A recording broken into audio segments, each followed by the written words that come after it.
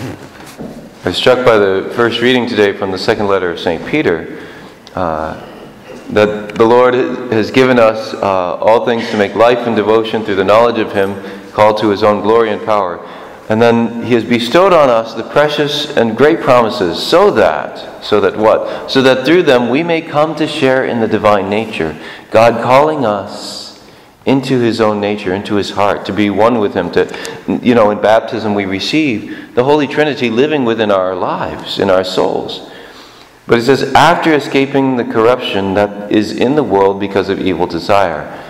I was thinking about this, that the corruption of the world is caused by evil desire. Now, this is no big surprise, I'm sure.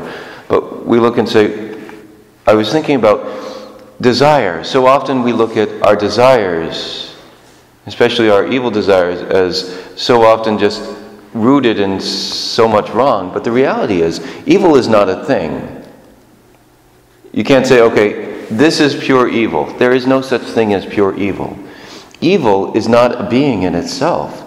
Evil is a privation. So it's good that is either twisted up or there's too little or too much of it, that it's not in the proper proportion. And so evil is not something of itself, but it's good that is twisted. And so when we have these twisted desires, the answer is not to get rid of our desires, but to ask God to untwist them so that they can be properly ordered. Every desire we have is based on something good, but every evil desire is based on something good that has been twisted or doesn't have enough or has too much. And so we look and say, okay, Lord, help me to redirect my evil desires so that they may be directed properly in an ordered fashion, ultimately back to Him. Every single one of our desires is ultimately a desire for Almighty God.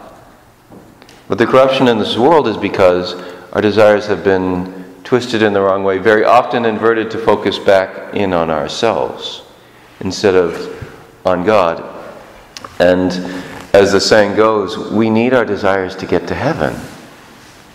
The fathers of the church talked about this, that it is our desires that then are the propulsion that get us to heaven. They wouldn't have used this image, but it's like the rocket fuel shooting us to the moon. And so we look and we say, okay, if we're going to share in the divine nature, by escaping from the corruption of this world and from the evil desires, it's not just those evil desires out there, but it's in our hearts. In order to escape the corrupt world, it has to start within our hearts. So we pray to God, Lord, untwist my twisted desires.